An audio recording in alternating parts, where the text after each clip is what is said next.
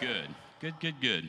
My name is Pastor Doug, one of your associate pastors. It's a privilege to welcome you to worship this morning. Hope you've been having a good morning. Hopefully, as you arrived, you either went by one of the kiosks and checked in and let us know you were attending, or maybe even after you came in, got seated, you grabbed our little flash card with the QR codes on it. I know I tell you this every week, but it's important information to us that you let us know you're in worship. You let us know what's going on in your life. If you have a prayer concern, it's the pathway to download the Treach app. So it really is an important tool in the mission and ministry of everything that's going on here at church.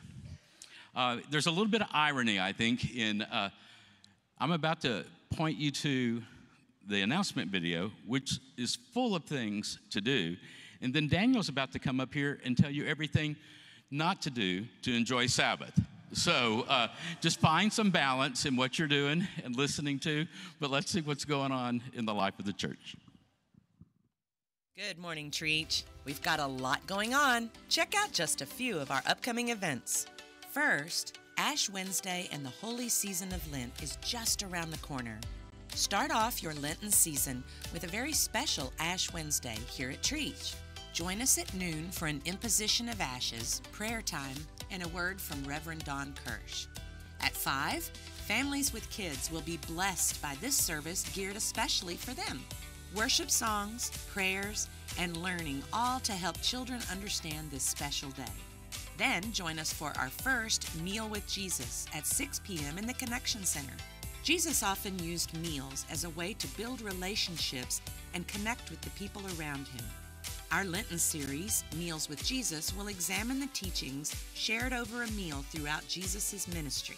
This will be a light meal of fruits, cheeses, meats, and breads, and some great fellowship opportunities. Then, join us at 7 p.m. in the sanctuary for a reflective service with music, a heartfelt message, and the imposition of ashes. Your Valentine's Day will be filled with the love of Christ. And make the most of your faith journey with Ed Drew's book, Meals with Jesus. These simple 10-minute family devotions explore Jesus' character through 9 meals that he shared with people. You can purchase the book online or in the Connection Center. And join us in making a difference to our friends who are unhoused by participating in blessing bags. Purchase any items from the Amazon wish list and bring your donations February 4th through 18th to Mission U just outside the sanctuary. On the 18th, we'll put together blessing bags. You can keep them in your car for the perfect time to bless someone. For more information on all of these and everything else going on at Treach, check out your digital bulletin in the Treach app or go to tmumc.org. And now, it's time for worship. So one of my faithful Sabbath practices is every Sunday afternoon around 2 o'clock, I find myself prone on the couch. And I try to find an old rerun of a golf tournament with Jim Nance's soft voice in the background, kind of lulling me into sleep. So I say all that to say, as you stand and greet your neighbor, tell them, yes, pro-nap or anti-nap. Which are you? Pro-nap. Be pro-nap today.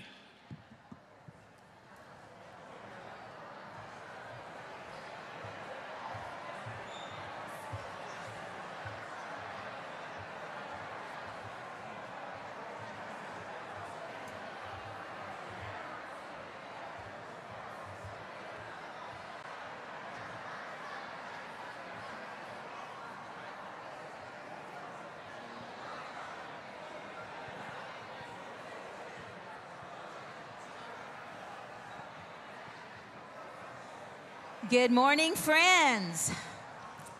All right. That was a lively discussion, Pastor Doug. I would invite you to stand as you're able or remain standing and join me in our opening hymn. It's found on page 617 from a contemporary hymn writer, Brian Wren, I Come with Joy. Would you join as we sing?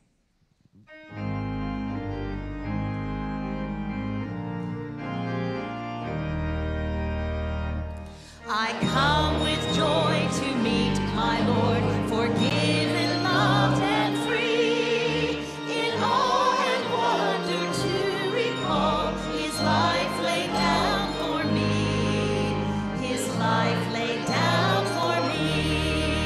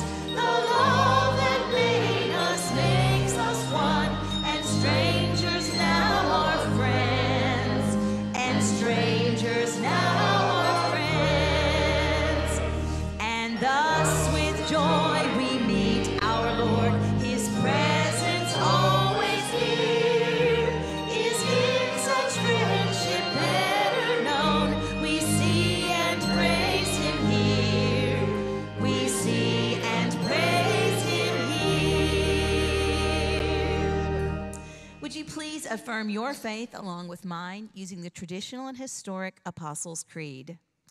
I believe in God the Father Almighty, creator of heaven and earth. I believe in Jesus Christ, his only Son, our Lord, who was conceived by the Holy Spirit, born of the Virgin Mary, suffered under Pontius Pilate, was crucified, died, and was buried. On the third day he rose again. He ascended into heaven, is seated at the right hand of the Father, and will come again to judge the living and the dead. I believe in the Holy Spirit, the Holy Catholic Church, the communion of saints, the forgiveness of sins, the resurrection of the body, and the life everlasting. Amen.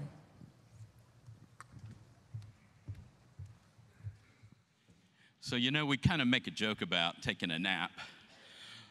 Perhaps what we ought to do is be grateful for rest and the way that God ordered and designed the world. Really, we don't have to prove how important we are by saying super busy all the time, do we?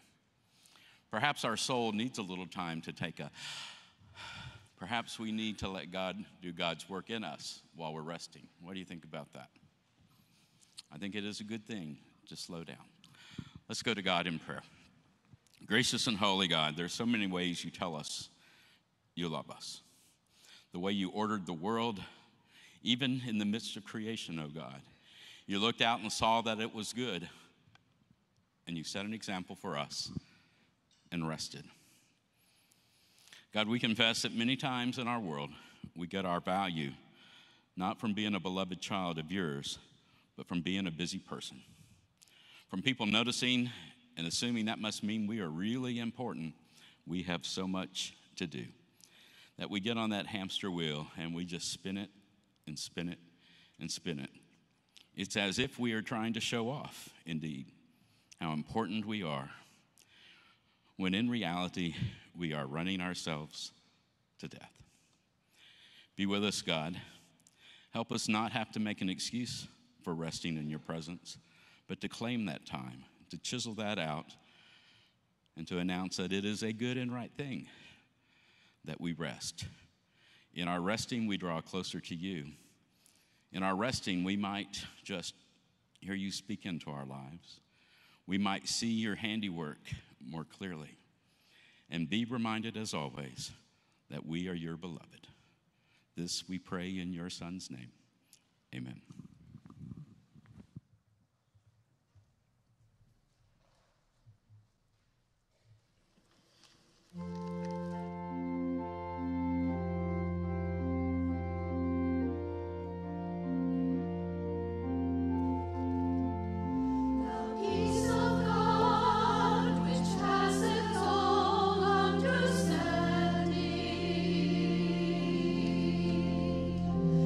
Keep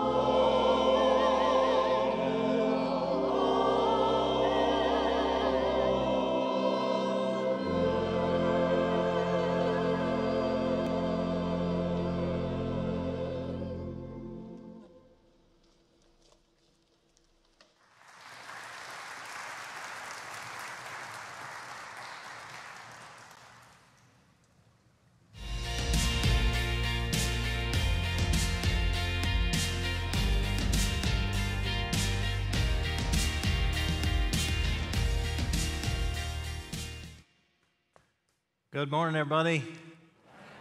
Good to see you again. Good to see those who might be first-time guests this morning. We're always grateful for you. Hope this time will be a blessing for you. You certainly are for us. Also want to welcome our online community. We're always grateful for your presence. Hope this time will be a gift for you. You all are a gift to God, and for the opportunity to celebrate and worship, we give thanks. So we begin this new worship series called Unhurried, trying to figure out how it is we can live more fully and really faithfully into this relationship with God.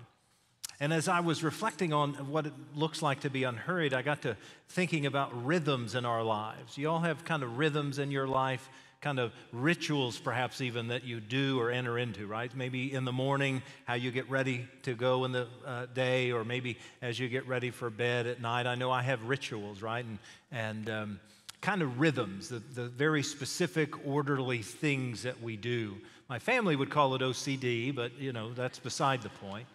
And the staff sometimes makes fun of me because I kind of indicate when a meeting is over, because when I'm ready to go, I just start stacking my stuff up and I'm ready to go, right? And that's an indication to everybody that the rhythm has stopped and we need to move on, right? OCD is a funny thing because rhythms and rituals can sometimes feel and almost be the same thing, and yet life is full of rhythms, right? I mean, life itself is a rhythm. There is gestation, we're born, we live, we die, right? There's a whole cycle to all of that. There's that circadian rhythm. Are you familiar with that? The daily rhythm of life.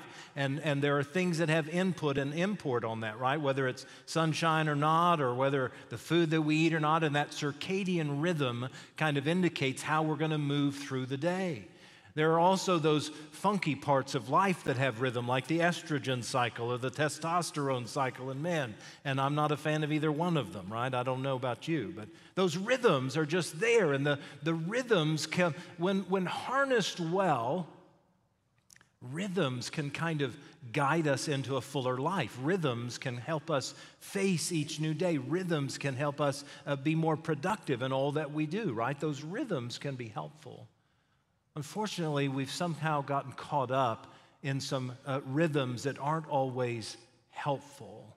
That's why we've called this series Unhurried, because many of us have gotten caught up without realizing it in a very hurried kind of rhythm, right? We get hurried in our work life. We get hurried with our kids or grandkids' lives. We get hurried in how we need to get things done or accomplished. We get hurried in terms of traffic and rushing. Even our recreation can sometimes be very hurried and rushed. Often we'll come home from a vacation exhausted because we've tried to pack so much into it, right? We've lost sight of how it is we can enter into very productive, purposeful rhythms in our lives. And this hurriedness has become the norm. But I want to suggest to us that it's not normal for our faith.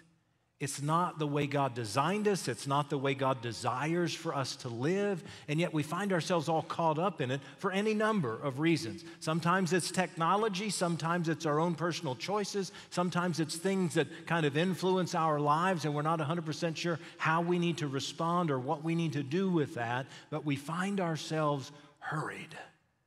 And a part of what I want to help us better understand, I hope, today, is that God had a kind of a design or a desire from the very beginning with God's relationship with us that wants us to know that we don't have to live hurried, that we can live more faithfully in a close, deep relationship with God. Now, it started in what some would call the Mosaic Law or the Decalogue. You may know it as the Ten Commandments. And sometimes I refer to them as the Big Ten, right? I mean, the Big Ten are those basic rules by which we ought to live. God established them centuries ago, and they were designed in order to help create order and relationship with God. And you know the 10, and the fourth one is about Sabbath. And Exodus chapter 20 enumerates all 10, but I want to just read the Sabbath portion today to help remind us of the way in which God helps us to find a rhythm that is full and rich for life. This is how it starts. Exodus 20, verse 8. Remember the Sabbath day and treat it as holy, because the Lord made the heavens and the earth, the sea, and everything that is in them in 6 days, but rested on the seventh day. This is why the Lord blessed the Sabbath day and made it holy. Pretty straightforward, right? God created, God took time to rest. God believes that we need to take time to rest, and we need to set that day aside as holy. It needs to be set apart. It needs to be distinctive. There's something special about that Sabbath day. And that was established in order that we might find life and wholeness in a relationship with God. Now, that went along pretty well, and the Israelites figured out a way to live into that and figured out a way to live for that, but they also figured out a way to take it so far that sometimes it lost its purpose. And so we look further into the Torah, and we find in the Deuteronomist version of this, in Deuteronomy chapter 5, there's the whole part that we just read, but then there's another edition that I think embraces a richer understanding of what we're supposed to be doing on the Sabbath. Listen to how the Deuteronomist puts it. Observe the Sabbath day and keep it holy as the Lord your God commanded you. Fair enough, that's the same, right? 6 days you shall labor and do all your work. That's the same. But the seventh day is a Sabbath to the Lord our God. You shall not do any work. You or your son or your daughter or your male or female slave or your ox or your donkey or any of your livestock or the resident alien in your towns, so that your male and female slave may rest as well as you. Remember that you were a slave in the land of Egypt, and the Lord your God brought you out from there with a mighty hand and an outstretched arm. Therefore, the Lord your God commanded you to keep the Sabbath day. So the Deuteronomist takes the concept of rest, which is very important and very base to the understanding of Sabbath, and then he expands it. He expands it for not only the rest of you, but all of your family and all of your servants and all of the people in community and all of your animals. He's trying to acknowledge that this is a rhythm not just for you as an individual, but for us as a collective body. And then he takes it even one step further. And he says, remember, you were once slaves, and God took you out of that and brought you into freedom. Remember that you were encapsulated, and God set you free. Remember that the God who made all things made you for better and for a richer life, and therefore gave you freedom. Remember. And so part of what we begin to discover is that there's some rhythms about this Sabbath that become very important to help us become unhurried. And they're very straightforward. Rest is a rhythm, and remembering is a rhythm. It's a way to begin to function so that we can find connection with God. And when we discover that rhythm and we live well into that rhythm, we actually discover life. We actually discover an opportunity for there to be more. But a part of our dilemma is that we feel as though, man, I got too much to do. There's too many things that I need to achieve, or too many things on my plate, or that becomes a part of the problem. But then secondarily, what becomes a part of the problem is I can't give a whole day. I don't know how to do that. I can't make that function. And therefore, we tend to sort of negate and put off because we feel as though there's no way to achieve it. And what I want to suggest is that wasn't God's goal. That wasn't God's desire. God's desire was a connection, was a relationship. So let's talk about Sabbath just for a minute, because I think sometimes we get overwhelmed by it. Sabbath as a word literally just means to cease or to rest. So what we are claiming is, I'm going to cease from my everyday work. I'm going to cease from the common, ordinary elements of life, and I'm going to focus on God. I'm going to give my attention to who God is. Cease. In fact, Mark Buchanan is an author, and Mark wrote a book called The Rest of God, meaning rest in God, right? And in that, a part of what he says is that Sabbath means to cease from the necessary and embrace what brings life. That sounds pretty cool, right? Cease from the necessary and embrace what brings life. That's God's intended goal, I think. That's God's desire for our hearts. And so instead of getting sort of encapsulated or caught up in, by golly, I can't do that, it's too hard, it's overwhelming, and there's no way I can achieve that, and therefore not doing it, let's figure out a way to live into this concept of ceasing and embracing in a time. Now, you know, we worship on Sunday, right? We Christians, followers of Christ, don't worship on the Sabbath. We worship on the Lord's Day, the first day of the week, the day on which Jesus was raised from the dead. It's the first day of the week. Sabbath is the last day of the week. For those literalists, Sabbath literally means sundown Friday to sundown Saturday, and it's a rich tradition in the Hebrew faith in which they dedicate their souls to worship of God and rest from labor, right? And the beauty of that is there's a kind of rhythm that causes all of that. And a part of it is set up in the Hebrew calendar. In the Hebrew calendar, a day begins in the evening, goes overnight, into the morning, and to the next evening. It's not like our day, right? Our day begins in the morning or midnight and works through the day, and then we end at night, right? This day starts in the evening and moves to the next evening. And there's a powerful rhythm in that that's very important. It goes something like this. We have an evening meal. We pray for the meal. We pray for our families and for the world. We bless our children. We bless our families. We bless the community and the world, and we go to rest for the night. It's much like the way we end our days typically, right? That is to say, after dinner, there's a kind of a wind down, whatever that looks like for each one of us, but we're getting ready for rest, right? If the day begins that way with prayers and a meal and blessings and then going to sleep, and that's the beginning of our day, that rhythm sets us up well for how we're going to live into the rhythm of Sabbath. Because once we've sort of wound ourselves down for the rest, then once we've had the rest, guess what happens? I'm ready for the new day. I'm ready to celebrate who God is and what God is doing. I'm ready to join with God in the workings of creation. I'm ready to celebrate all that God has set before me because I have started with rest and I've prepared myself for the activity of the next day. I love that. And that's what we mean by rhythm. What we mean by rhythm is entering into these rituals and these cycles that can help bring life.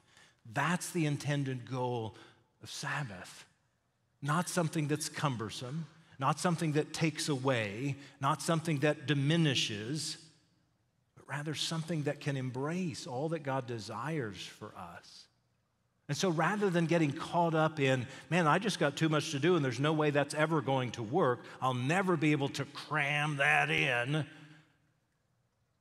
wonder if we can cease from certain things so that we can embrace life. Another way that I've heard Sabbath referred to is Sabbath is for delight and communion with God. Wow, that's pretty powerful, right? Delight, taking joy in who God is and all that God has done and the ways that God is at work, and communion with God. I reckon in some ways that's kind of like the rest and the remembrance, because the rest is resting from everything that separates me from God or prevents me from fully knowing God or being in that connection with God, right? I'm delighting in that or I'm resting from that. And then communion, as we receive today, reminds us that we are in communion with God, that we're connected to God, and that's the remembrance. I reckon remembrance kind of has maybe two components. I mean, a part of it is remembering, right? Intellectually, I remember everything you've done, God. I remember how you brought us out of slavery and into out of bondage into freedom, right? But it's also remembering us with God, that we are members of the body of Christ, and we celebrate being reconnected with who God is and what God is doing in the world. That's remembering. And as we do that, we find a richer relationship with God. But we've got to be intentional about it. We've got to figure out why this is important, because we live in a culture that values rush and accomplishment and achievement and going. And while there's clearly nothing wrong with accomplishing things and achieving things, when we do them to the degree that they keep us from fully knowing God and recognizing the wonder of God's relationship for us, it tears at the fabric of who we are as followers of Christ. So I wonder if we begin to think of this rhythm of rest and remembering. I love the way David put it in Psalm 62. At the very top of the psalm, David says this in Psalm 62, "Only in God do I find my rest. My salvation comes from him." I find it fascinating that David is tying rest with salvation. And this glorious opportunity that if we will indeed find our rest, our peace, our wholeness in God, we will find that salve for our souls. We'll find that connection that God is desiring for our hearts. So if we do indeed take time for rest of body and mind, of heart and soul, we begin to recognize that that rest can bring refreshment. It can bring a new kind of energy. It can bring a hope that might get lost in the hurriedness of life. It can help refresh our souls in such a way that it can change how we interact with people. And isn't it fascinating that rest is really built into virtually all living organisms? But we humans, who seemingly know better, can't seem to grasp hold of its purpose. I mean, just think with me for a minute about certain things. We know that, and I know we're not agrarian folks, but we know that one of the best ways to help crops grow better is that every 7 to 9 years we let them go fallow. We let them rest because the soil needs rest. It needs to be refreshed. It needs to be turned over, right? You talk to any bodybuilder who's working hard on those muscles, and they'll tell you, I work hard and I rest. There are off days, right? There are rest days. How is it that a baby grows? Man, they come into this world sleeping, and they sleep 20 hours a day because that's how they grow. They buy fully into that rest and the power of what that rest means. One of my favorite images is of a yeast dough bread, right? If you've ever made yeast dough, what do after you put the yeast in the flour and the water? You let it rest, right? And as it rests, what does it do? It grows. It comes alive. It has life.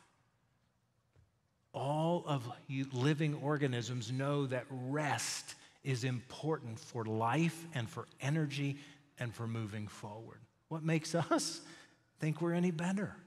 If the Lord of the universe, if the creator of all things needs to take time for rest, who do we think we are that we don't? God designed us for that rest, and that rest builds us up. It doesn't diminish or cause us to be lazy or make us somehow less than. That rest is built into the vibrancy of our lives and the rhythms of our lives. And the remembrance is important too.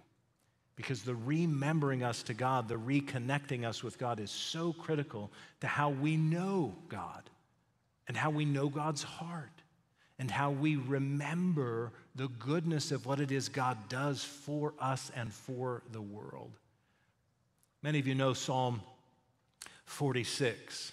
Psalm 46 is a powerful psalm. I want to encourage you to go read the whole psalm today, but many of us know Psalm 46, verse 10, but we may not know it by chapter and verse, but it goes like this: "Be still and know that I am God."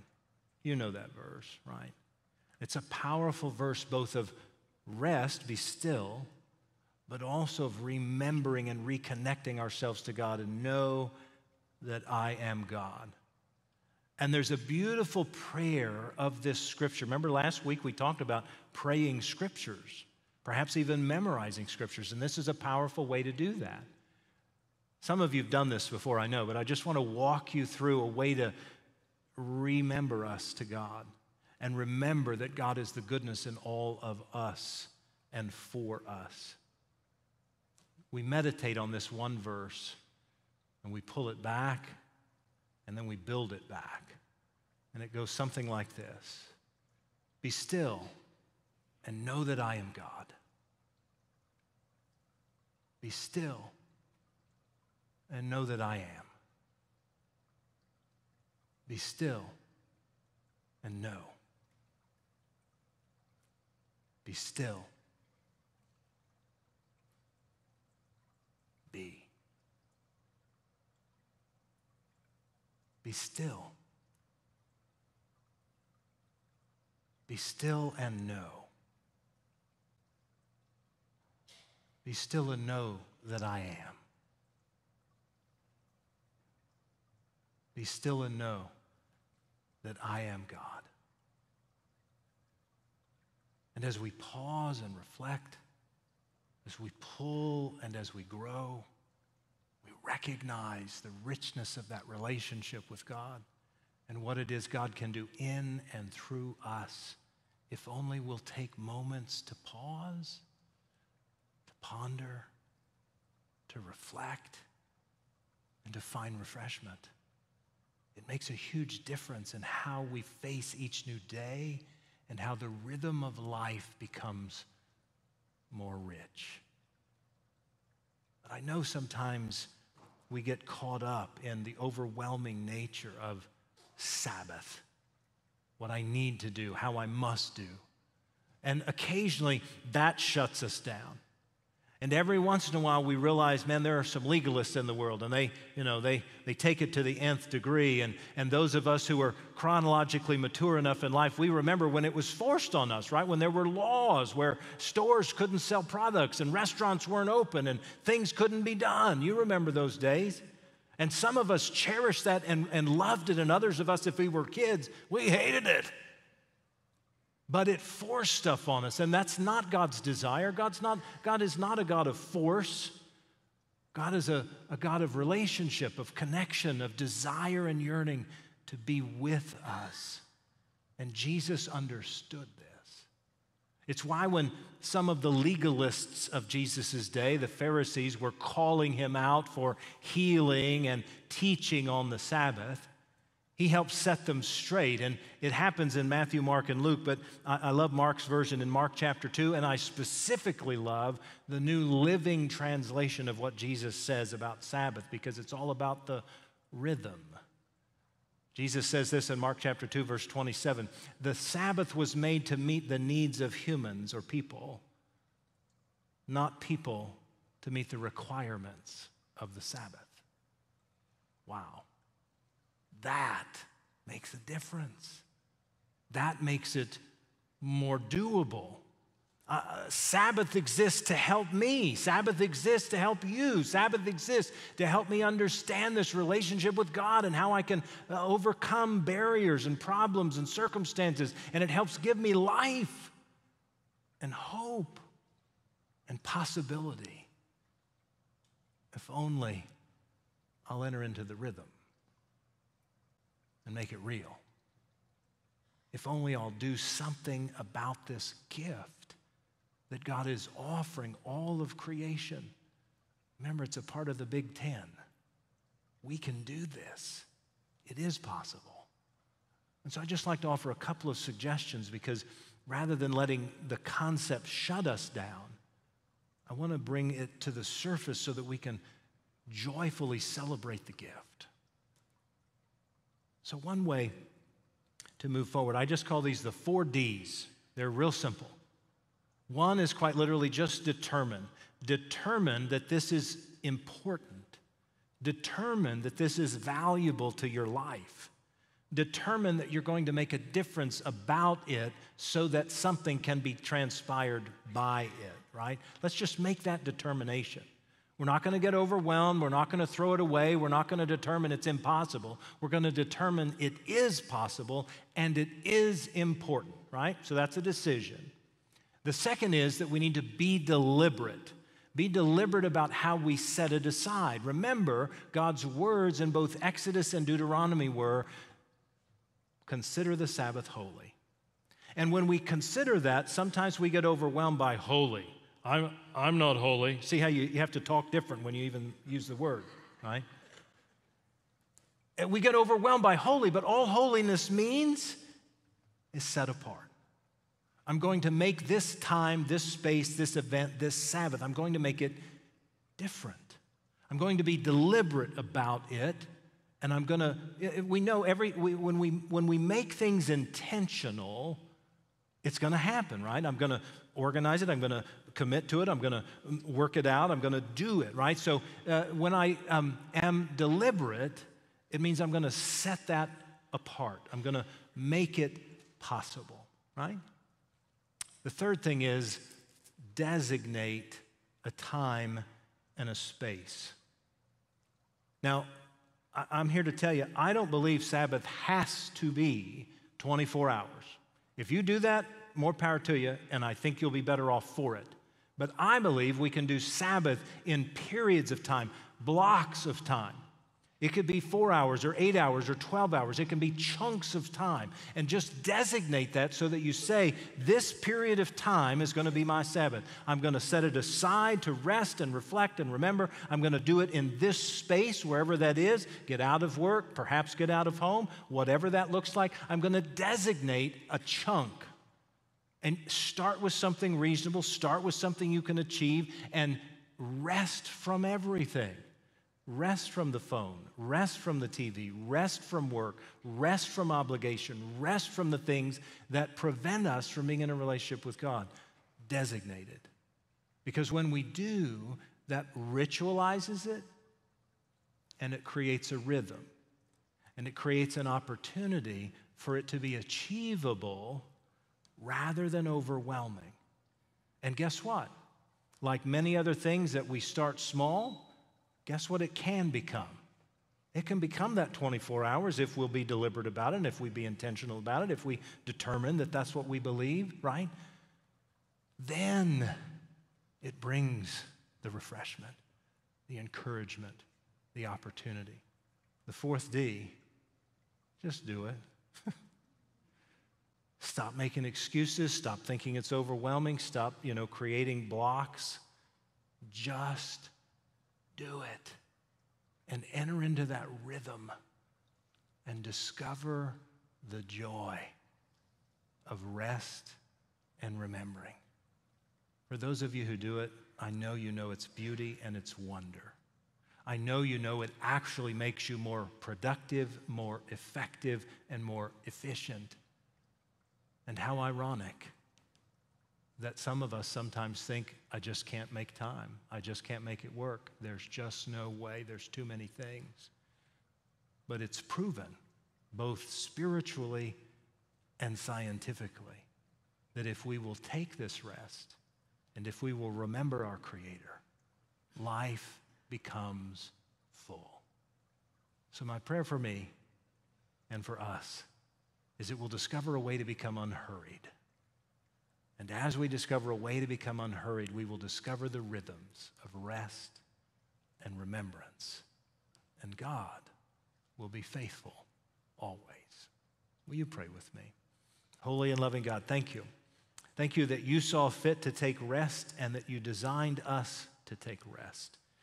Help us, Lord, to take charge of that gift, to use it as a part of the great rhythms of life, to develop a richer relationship with you, and to become more empowered and encouraged in our everyday life.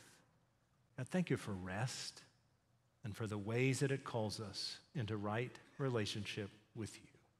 God, this is our prayer, and we lift it in the name of Jesus, whom we know to be the Christ. Amen.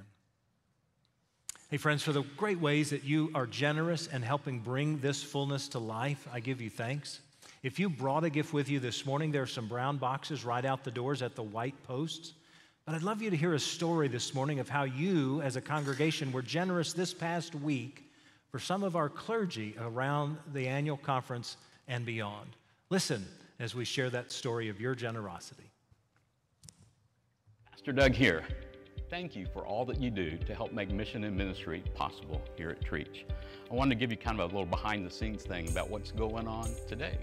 We're the church host site for all the clergy from the Northwest Texas Conference, Central Texas Conference, and North Texas Conference. Over 400 pastors in one spot. We had a great group of volunteers serving today to help make this big conference possible.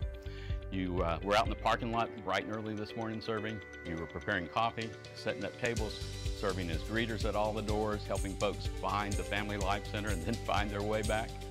Wow, thank you. You really helped make this day a success. If you want to continue to give, the way to do that here at Treach is scan the QR code, go to tmumc.org/giving, or text the letters TMUMC to 45777. And as always, thank you for all you do.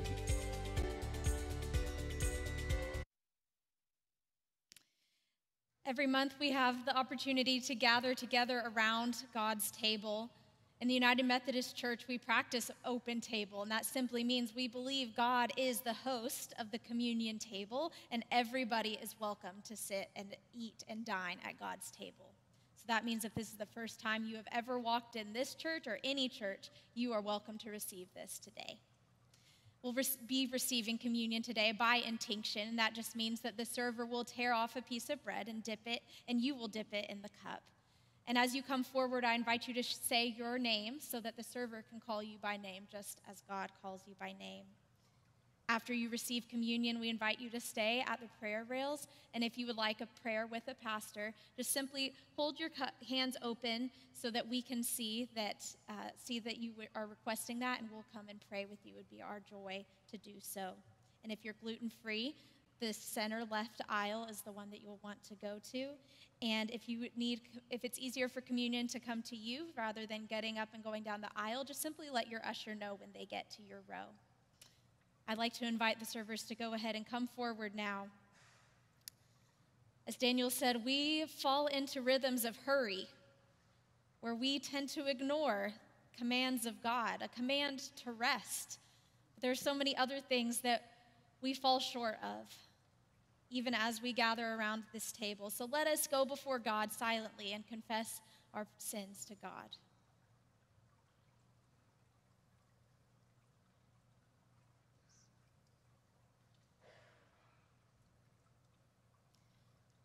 But hear the good news. Christ died for us while we were yet sinners, and that proves God's love toward us. In the name of Jesus Christ, you are forgiven. I am forgiven. We are all forgiven. On the last night, Jesus gathered with his disciples, and he took the loaf of bread, he gave thanks for it, and he broke it. And he said, "Take, eat. This is my body, which is given for you. Do this in remembrance of me." And he did the same thing with the cup, gave thanks for it, and he gave it to his disciples, and he said, "Drink from this, all of you. This is my blood of the new covenant, poured out for you and for many for the forgiveness of sins. As often as you drink it, do this in remembrance of me." Let us pray. Holy Spirit, pour out upon these gifts of bread and wine and make them be for us the body and blood of Christ, that we may be for the world the body of Christ, redeemed by his blood. And by your Spirit, make us one with each other and one in ministry to all the world until Christ comes again and we dine together at his heavenly banquet. It's through your Son, Jesus Christ, with your Holy Spirit. All honor and glory is yours, Almighty God, now and forever. And we pray this in the Lord's Prayer as your Son taught us. Our Father, who art in heaven, hallowed be thy name. Thy kingdom come, thy will be done, on earth as it is in heaven. Give us this day our daily bread, and forgive us our trespasses, as we forgive those who trespass against us. And lead us not into temptation, but deliver us from evil. For thine is the kingdom, and the power, and the glory forever. Amen. The body of Christ broken for you, and the blood of Christ poured out for you. Come and receive. The table is open.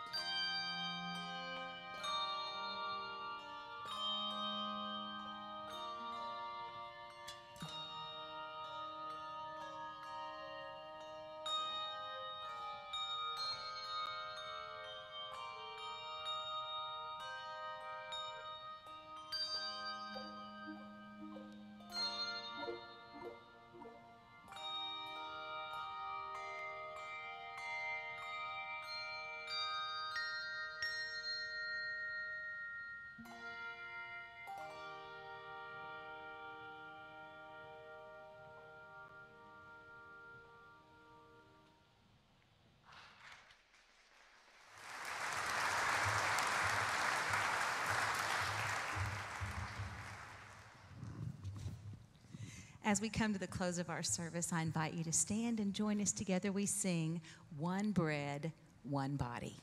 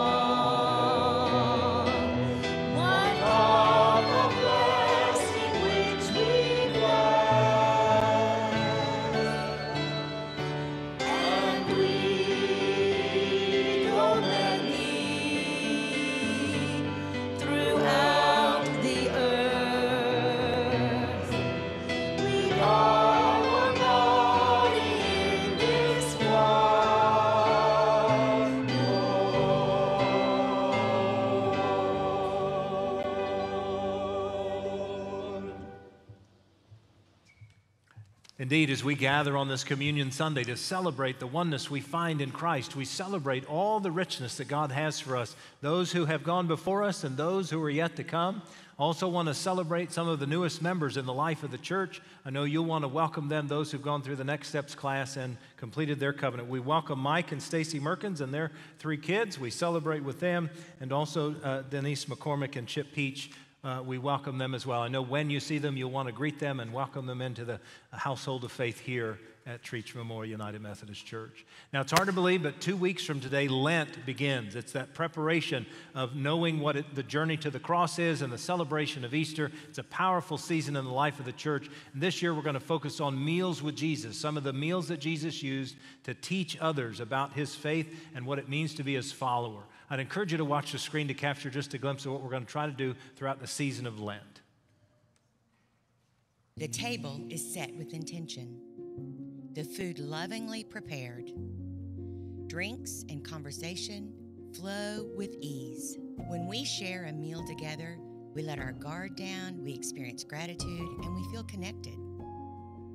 Jesus shared many meals throughout his ministry, each one unique and meaningful. A seat is waiting for you this Lenten season as we learn from Meals with Jesus.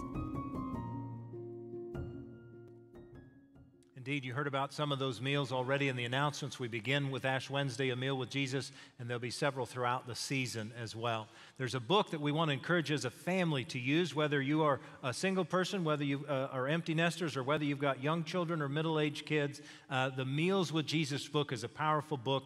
It has daily devotions, takes less than 10 minutes of your day, but it's a powerful way for the family together, either at a meal or simply together, to acknowledge Jesus in our lives and for the day. So I want to encourage you, those books are available right out at the information desk. And then finally, if you've ever worshiped with us online, and certainly if you're worshiping online with us right now, you got a link this past week in an email to give us some feedback about our online experience. We always want that to be the best it possibly can, and your feedback will help with that. So I want to encourage you either to use the link that's on the screen or the link that was in the email that was sent to you. Friends, know that God's Sabbath, God's rest, and God's connection for us is for our own good and for the cherished relationship that we have with God. I pray that you'll take full advantage, and I pray that it invigorates your life, that it strengthens your faith, and that it encourages your soul. May we all go this day with that great thought in mind. May God's hope guide you every day. Amen.